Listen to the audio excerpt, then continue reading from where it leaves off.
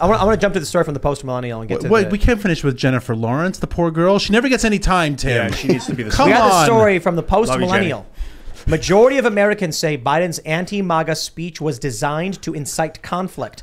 The poll found that 56.8% of likely general election voters said that Biden's speech represents a dangerous escalation in rhetoric and is designed to incite conflict amongst Americans. The Babylon Bees had their best night ever with their like 30 Biden kicked out of Austrian art school. Yeah. Biden issues non-aggression pact with Poland. I genuinely spit out laughing when I saw that headline pop up. Yeah, it was I had to watch that speech because I did a bunch of radio and TV on it later on that night, and that was just some crazy Biden comes stuff. out and he's like, I'm the president and I hate half this country. And then the next day they're like, why were you talking about Trump supporters that way? He's like, I was not talking about Trump supporters. Yeah. Then he comes out and like the policies proposed by these people are a threat. Dude, it is that people fall for this or they lie. It is insane. Pandering to the base is gutting the Democrats. And it's backfiring already. 56.8%, they don't like it. Independent voters, they don't like it. You're not going to win with just getting Democrats. You got to. Well, and especially when you ran as being the unifier and you became the divider in chief. Yeah. I mean, that's really what's taken place here. And so we have to understand the fact that what they're looking at, and when you're seeing headlines like this where they're thinking, oh, this is to incite conflict. Well, that's because they thought that the whole January 6th incident was actually good for them politically. And they're trying to, basically utilize that to try and advance them and stop the red wave from coming in. But, look, we have to identify for what it is. I mean, this is literally him calling half of the nation extremist. You know what that speech reminded me of? Like in especially an 80s or early 90s movie where there's some bad thing happening and finally someone stands up in the high school gym and they give this speech and all the bad guys put their head down and realize they're wrong, and then finally someone courageously starts the slow clap and everyone's like, yes, and justice is served. That speech to me sounds like it was written by a 26-year-old kid who was a poli-sci major who really thinks that if I just lay it out like this, all those Trump supporters are going to sit there at home and say, you know what, guys? I think they're right. I think like it was written by a child. But they didn't identify. But they never did actually say what it was that we as America First candidates actually, or Americans, are actually about. They didn't identify. No. I mean, the people they described was their own followers. Well, and the thing that cracked me up is that after the speech of calling us all these names, was one of his last lines was how we have to start seeing each other as fellow Americans. And I thought, did you just not listen to the things you read off the teleprompter for the last 20 minutes? Like, it really was, whoever his speechwriters are, and boy, this White House has struggled with speechwriters, none more than Kamala's, of course. But it really was it was a very immature speech. It sounded like that speech that a kid wants to give to their mom because mom didn't let me. That it was just a childish, immature, petty, petulant speech. It was embarrassing, quite frankly. Was it written? I didn't see him reading off a prompter or any notes. Oh, there's no way that he rambled on that long without. No, absolutely not. Did he have like multiple monitors around the room? A lot of times they have these see-through monitors that are at a distance that you can't see because of the camera angles, and they're looking at the back shots.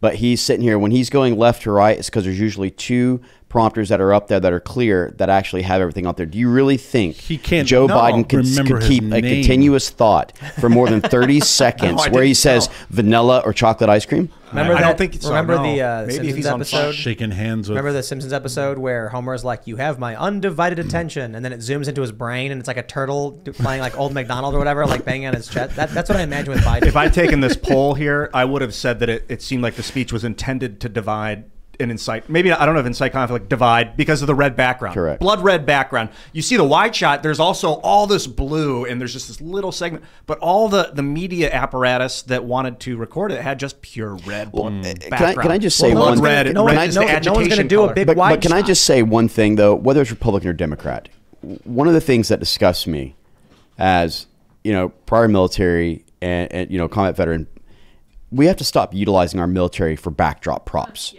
Yes. This is something that just shows absolute disrespect, because the thing that you have to understand is that when you serve in the military, you serve a commander-in-chief. And we don't think of this as, it isn't a political thing for us.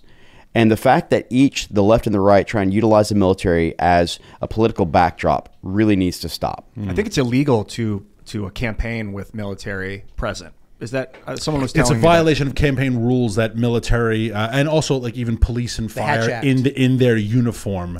They're not allowed but to. not the in their president. Personal capacity. The president is allowed to. The president and vice president are allowed to campaign. If the military can't do politics. Yes, but that's why they say this was not a campaign speech. This was a presidential speech. Yeah. Again, deep concern for fossil fuel use. We had a fly to Philadelphia. No fossil fuels to light up Independence Hall. Right? Why couldn't he have given the speech from the Oval? Right? I don't know why, and this is something I've asked before on other shows. Ever since Reagan, really, and maybe a little bit Clinton, presidents don't use the Oval anymore. Right? Ronald Reagan addressed everyone from the Oval on the regular when he gave a speech. And I don't know why, what's changed, but presidents don't speak. Is there a more presidential backdrop Joe Biden than the resolute desk? I know Joe Biden had a soundstage built. Yeah, of the Oval they Office. have that weird room where they do. Why do you need a fake prop? Well, I think for that one was obvious because it was the back window was a TV screen. And so they could pre-record what they needed to send it out, so they didn't have to worry about Biden. Well, but President Trump, though, President Trump did, I would say 90%, unless he was actually on an official delegation or a visit or thing like that. I mean, he did it from either the Rose Garden or he did it from the White House. Or he liked the East Room very much, and he liked the Rose Garden. But I'm always fascinated that we don't do more things. He did. Obviously, there's always like diplomats, etc. And pressers in the Oval. But this was for theatrics. That's what this is for the Biden administration. It's about political rhetoric, theatrics, and trying to assuage every other American from looking at what's really going on in America. Yeah, and this was obviously produced. There are advanced teams that put these together. Josh, if you're still watching, he paid for most of them, right? I mean, I know people who do this for a living. Maybe Jennifer Lawrence did this on her part-time. Well, someone had to decide this is the backdrop. Imagine if Independence Hall was just lit up bright white. And just light. And he gave out and he said, the Constitution was written here and we are one America. And I know we have a lot of division, but we can come together and stop the division. And I want to hear from you. He could have given a speech that even his greatest detractors would say, I hate the guy, but you know what? I can't disagree with that speech. Who orchestrated this to say, like, this is the backdrop, this is the rhetoric, this is the tone, this is the clenched fists? But according to the left, though, they said that Biden has been too soft and too polite and too nice. And he's, again, to quote something that Tim talked about earlier, which is that this is pandering to the left. This is continuing to try and go ahead and buy into this rhetoric that this is somehow going to prevent a red wave. And actually, if he would have gone with the idea that you had, that would have probably actually swayed more NPAs to the left than it would have actually pushed them to the right. So independence 2-1. That's if you are running his campaign right now, he could have came out and that keeps you up at night the way Jennifer Lawrence has Tucker Carlson nightmares. Independent voters are your nightmare. I think if he had come out, well, people disagree. If he had come out and he'd pardoned January 6th supporters, the left would be forced to agree with him. You laugh, but that's actually not. That's actually a great idea. The idea of him doing it, I love the idea. It should have happened a long time ago. If you wanted to talk about being a unifier, and again, stop trying to look at the political imprisonment of these individuals like Jeremy Brown, who's in Pinellas County Jail, who still has no charges levied against him, former Special Forces, former Ranger, who literally has no charges levied against him and never entered the Capitol, but has been in prison this entire time. I mean, these are the types of people that we need to be fighting for. I could say this without hesitation. If Joe Biden came out and pardoned all the people from January 6th and he called for an end to the hearings and said we have to move past it, he would guarantee his reelection in 2024. When you pardon someone, is it a general pardon? Like I pardon you for every crime you've ever committed? No, just for the one specific, but that is it. So right? some there's not just expunged from the record. At any level of the judiciary, no one can bring up charges. One can. That's it. It is done. They would lose the far left and the hard left. They would. The moderates they'd gain.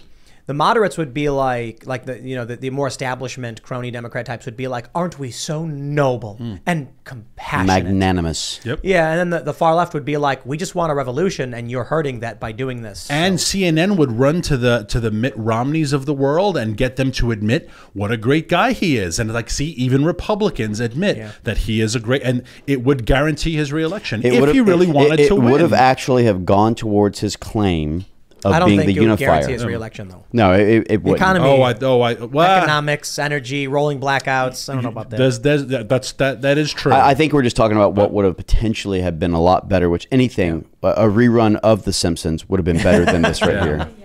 It's like the military, the Marines come out, they play the song, and then they wheel out a TV and just put a TV up, and it plays an episode of The Simpsons. And that would have probably had a better rating than this. This felt like. Do you approve of the rerun of The Simpsons Biden played? Actually, well, 70%. Yeah, we all really enjoyed it. They were like anticipating a fall of the economy is crumbling, as in the okay, we're going to need to blame somebody in the future, so let's plant the seeds now. They've done the MAGA stuff as the seeds are planted. Now, if shit really hits the fan, we got a villain that we can pin it on.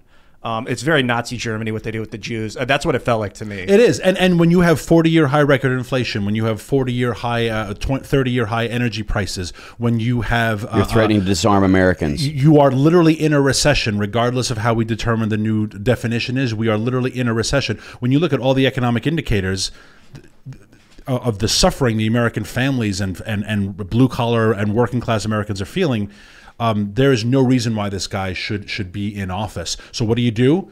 You find a scapegoat, and if it was the Jews in Nazi Germany, and now it's the MAGA. You're absolutely right, because I can't run on the fact that oil prices and energy prices and food prices are at record high, and talking about the upcoming depression, they're going to get much worse because winter hasn't even kicked in yet. We haven't even harvested the wheat yet. Thanks for checking out this segment from the Timcast IRL podcast. But if you want to check out the full show live, tune in Monday through Friday at 8 p.m. And if you want more special access content, head over to timcast.com and become a member. Your membership helps sustain this company, keep our journalists employed, makes this show happen, and you will get access to exclusive members-only segments of the Timcast IRL podcast, and there's a massive library to check out. So again, go to timcast.com or tune in Monday through Friday at 8 p.m., and we'll see you all there.